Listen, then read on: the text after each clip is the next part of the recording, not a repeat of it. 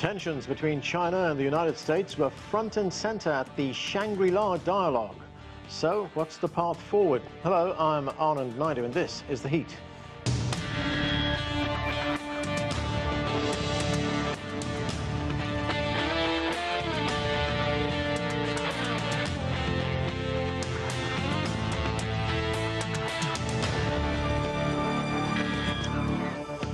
The yearly security conference for the Asia-Pacific held in Singapore is known as the Shangri-La Dialogue.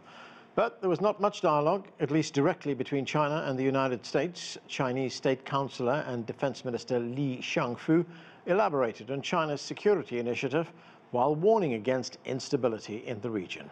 CGTN's Mira Liu reports. The world's attention shifted to Singapore on Sunday as China's Minister of National Defense General Shangfu took the stage at the Shangri-La Dialogue. His first speech to an international audience since taking office in March. Without naming the U.S., General Li accused what he termed as some country of interfering in the internal affairs of others. He further warned that a Cold War mentality greatly increases security risks in the Asia-Pacific. The true design of pushing for NATO-like military alliances in the Asia-Pacific is to hold countries in the region hostage and play up conflict and confrontation. Such attempts will only plunge the region into a whirlpool of division, disputes and conflicts.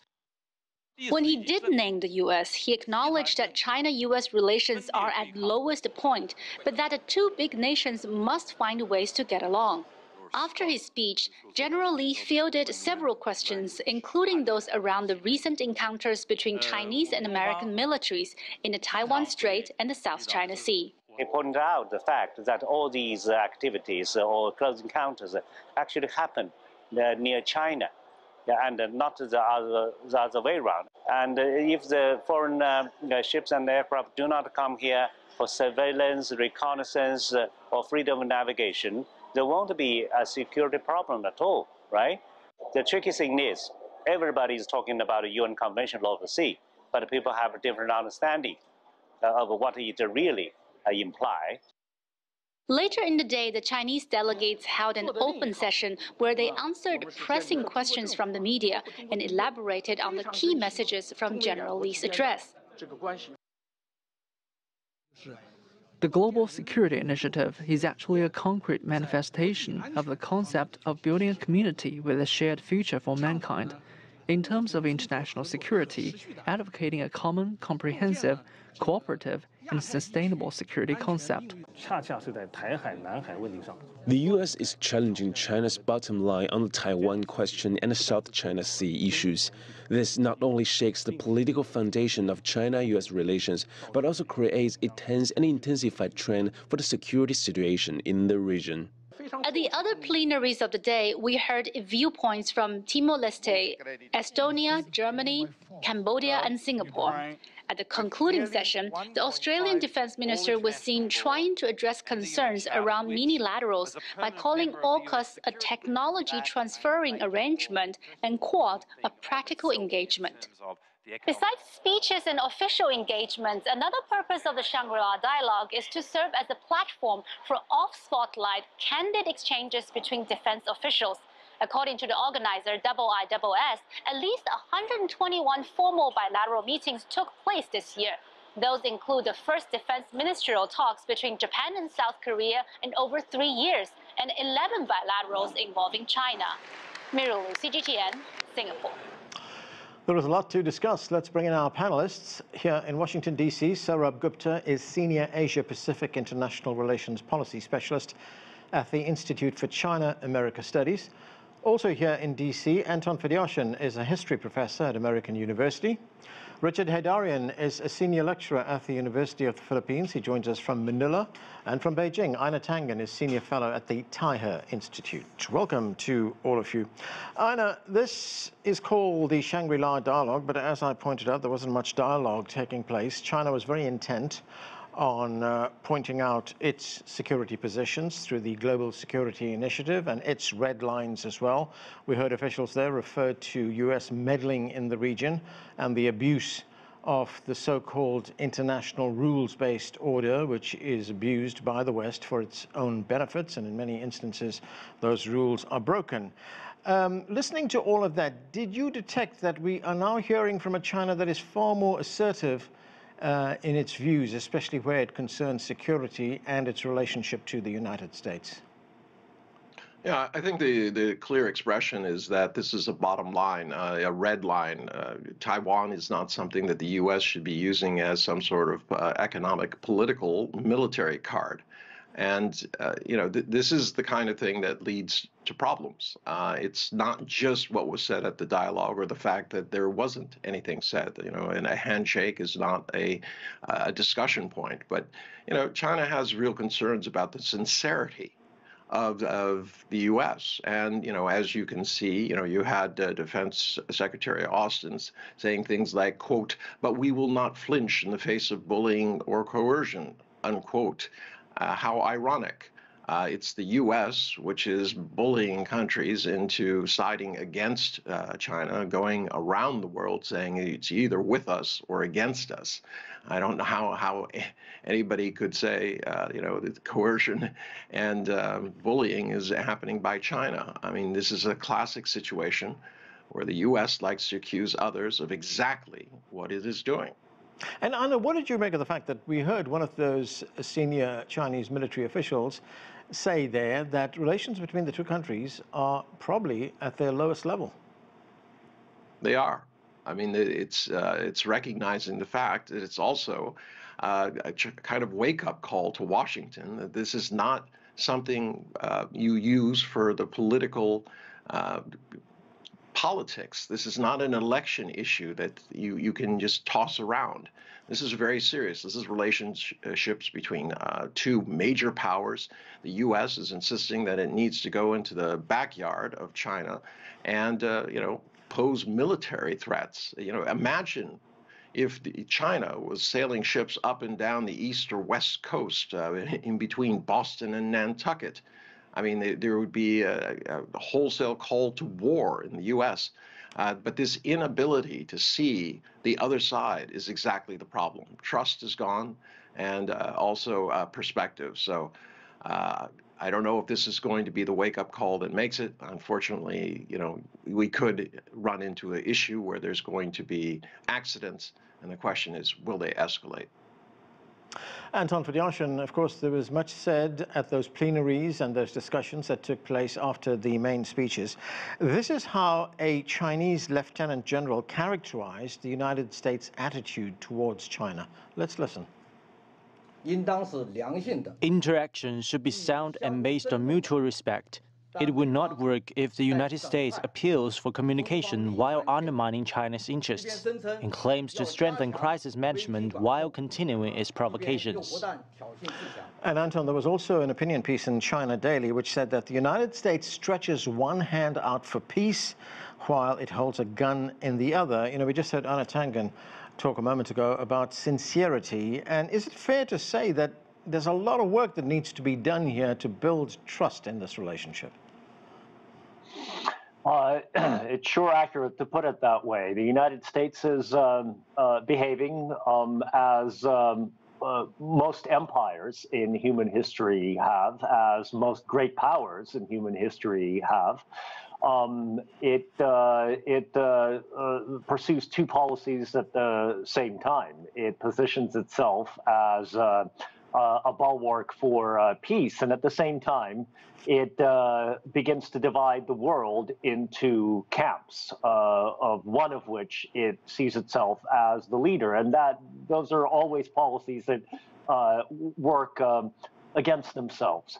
What is different in the current situation is that the United States seems to have dug this paradox, made it even more deep, because on the one hand, it is challenging China constantly, and on the other hand, it expects China to support its policies on the war in Ukraine, which has always struck me as bizarre, and I'm putting that very mildly, because for the Chinese, who are supportive of Ukrainian sovereignty, for example, there's also the issue of NATO expansion towards Russia's borders, which is very important. And given that NATO, for example, has already stated publicly that it has plans and aspirations and hopes to become a Pacific player, I've always found it very strange that the United States expects Chinese support for its policies in Europe, for its pro-NATO, pro-expansion policy, and at the same time, it doesn't understand that the Chinese must understand that if they support NATO expansion in Europe, they will be on the receiving end of that expansion in the Pacific eventually. I think the United States is trying to square a circle, and so far it's been devastatingly unsuccessful at doing so. Right, and Anton, speaking of those contradictions, I mean, we often hear the United States and its allies called for a reframing of this relationship, something that will redefine the relationship. But then we also heard today from Germany that Germany will be entering the fray right now by sending 2 of its warships to the Indo-Pacific next year. What are we to make of that? Well, I think for the Biden administration, the reframing means galvanizing and mobilizing the American-led alliance, which is NATO plus the states that are dependent in terms of their security in the Pacific region, dependent on their security on the United States. So that's the kind of reframing that the Biden administration seems to have in mind.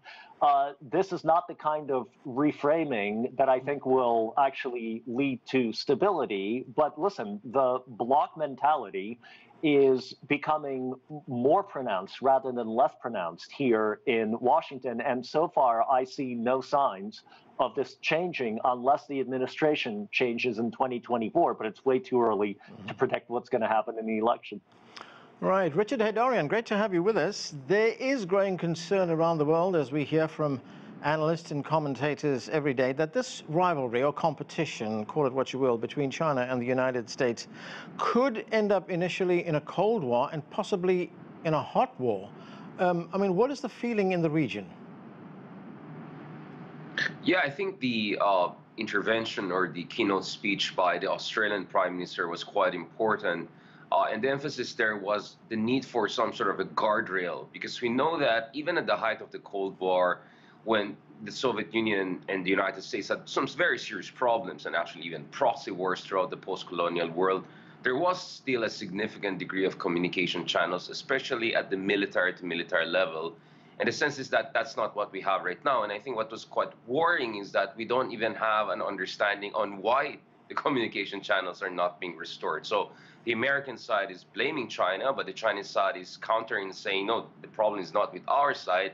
The problem is more with the United States imposing illegal unilateral sanctions. And we're hearing more and more people, even in the United States, for instance, Max Boot at Washington Post just the other day was complaining that, you know, America is obsessed and addicted to sanctions against Russia, against Iran, against China.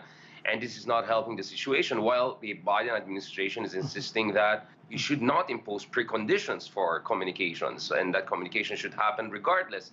So that's quite worrying for us, you know, as far as the relationship between the two powers is concerned. At the same time, I think there was also a lot of emphasis on what so-called middle powers can do. You saw as much as Australia is a U.S. ally, or ASEAN has a number of countries like the Philippines, which are U.S. ally, they don't want this situation to continue, and they want to nudge the two powers towards greater communications. And in the meantime, engage both American-led and Chinese-led initiatives that point towards some sort of guardrail. Otherwise, we're going to be in big trouble. I mean, in span of 10 days, we saw tensions between, the Chinese fighter jet and, an American reconnaissance or spy plane in the South China Sea. And then we also saw the similar situation in the seas. So from the skies to the seas, a hot war is very much a possibility. So we're at extremely trouble. Richard, one other development, and you've been writing about this. You wrote a piece in the Asia Times in which you referenced the meeting between the defense ministers of the United States, Australia, Philippines, and Japan. You call that meeting unprecedented, of huge symbolism, with big operational implications. It's sort of looking like an alternative Quad, isn't it? Yeah, so there are a lot of other unilateral arrangements that are coming out, and since President Marcos Jr.'s pivot towards the United States and return of a much more tense relationship with China, we see that the Philippines is now suddenly a new star ally of the United States, and now it's forming the linchpin of, let's call it, the other Quad. And in fact, you could say this Quad is more of a Quad because, unlike India, all of the countries involved here are U.S. treaty ally. And they seem to have a much more aligned view vis-a-vis China, the South China Sea issue, than, let's say, India, for instance, as part of the Quad. And later this year, there are hopes for, by these four countries, to have joint patrols in the South China Sea and greater intelligence sharing. There was just a trilateral Coast Guard exercise in Manila. Japan and the Philippines are looking at the visiting forces agreement. So the U.S. is also looking at the so-called integrated deterrence strategy, working with regional allies to keep China's ambitions in check. So this is another major, for me, major outcome of the Shangri-La Dialogue. Sourabh Gupta, you've been following developments in this region for a very long time. And when you see what is going on right now, when you hear the rhetoric on both sides and you see the rising of tensions, the United States often talks about strategic competition. But at its core, is this an effort by the United States to contain the rise of China? At some levels, yes, of course, it is about constraining the rise of China, and it's not just in the military dimension. As we've seen, most of that is actually happening in this administration in the technological and economic dimension. But what I see out here are two sides playing a fairly sophisticated game. What the United States is doing geopolitically vis-a-vis China is having inducements with many of its allies and partners to tighten its relationship with them, with the implicit understanding that it's been tightened vis-a-vis China. And once the US has tightened this, it's trying to maintain a certain stability in relations with China. So these countries will all have bad relations or not good relations with China, while the United States will manage a sort of a working relationship with China. That's where Biden is trying to go. We're talking about guardrails, et cetera, et cetera. Meantime, we have China, which has essentially, more or less, I would say, given up on the United States. It's trying to stabilize relationship at the least worst level. It had hoped to have a deep cooperative relationship with the US just for its own development as well as to stabilize the region. It knows it's not going to get that. And so for China, its most important geopolitical partner is Russia. Its most important geo-economic partner is the European Union. The US is nowhere out here. It has a dilemma right now because Russia and Europe are at loggerheads, and that's where the delicate dance at the Chinese end is. So both sides are working with looking at other players while they know that they need to maintain some semblance of management of their relationship. But the terms of how to manage that relationship is something which is hard to come by and has been hard to come by for some time.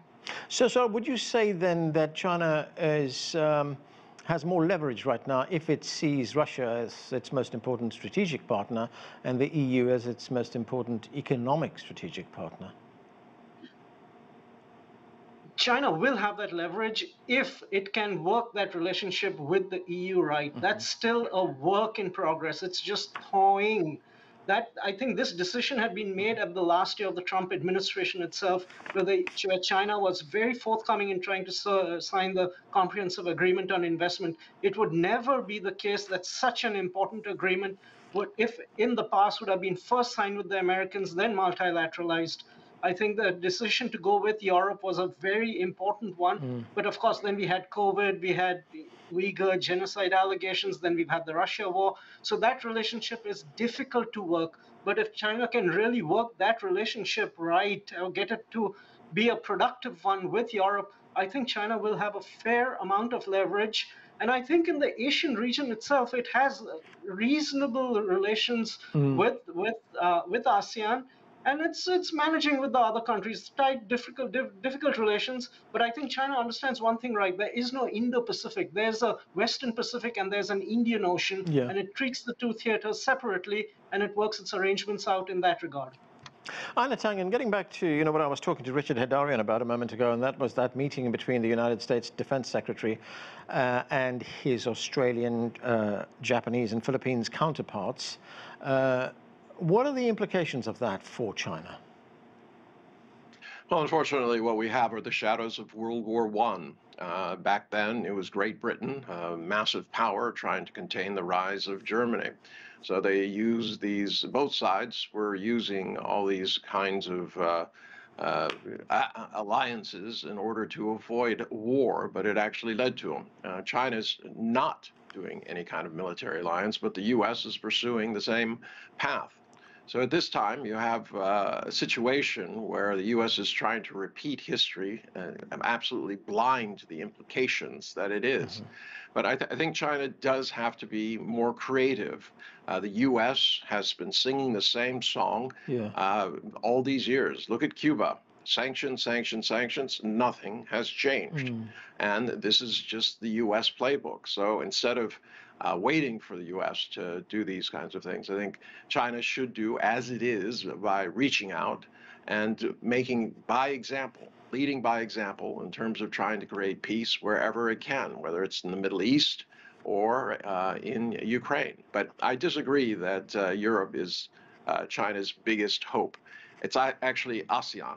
And that's where the trade is. It's the fastest growing segment, and it will continue to be the largest. I think the world is splitting up into economic zones, and China, at this point, is winning that because it's not asking any country to side with it. It's just simply saying, can we trade?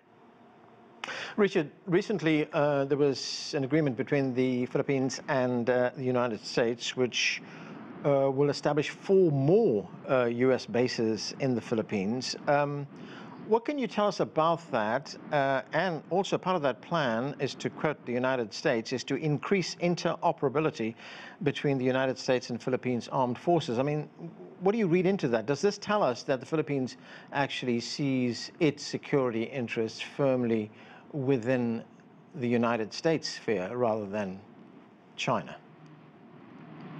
Yeah, that's a very important point. I mean, first of all, these are sites. So some of these are not really bases out there. They're strategically important sites, and strategically important because they're close to Taiwan. But it remains to be seen if America is in a position to put billions of dollars to actually build huge bases that it used to have in the Philippines. Although, of course, they're not allowed to have permanent bases. They're supposed to have rotational bases in the Philippines. So there's a lot of vagueness around that.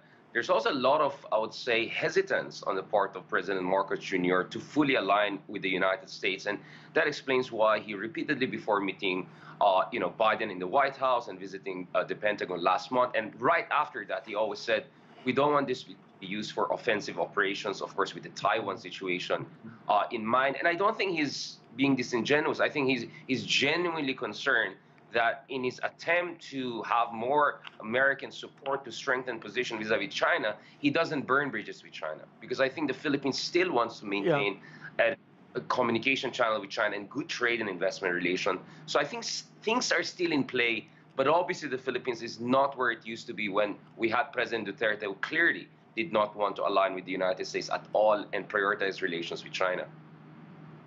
Anton, there are some analysts who think that this has got a lot more, it appears to be a lot more than just a military build-up in Southeast Asia or strategic interests.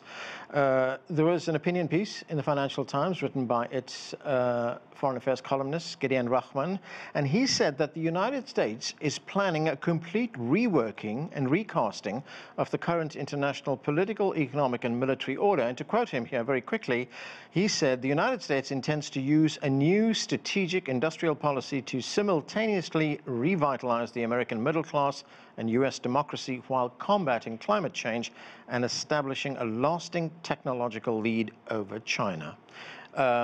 It also called for supply chain diversity. I mean, is this what it's all about? It is what it's all about, and I follow Gideon Rahman's work fairly closely, and I usually, by the way, disagree with him, but I think he's got his finger right on the button here. But here's the important thing. Gideon Rachman seems to think that this policy is going to be a blessing for the rest of the planet, but this policy is fundamentally American-centered. Now, look, there's nothing inherently wrong with this. It would be strange if the United States pursued policies that favored other countries above itself.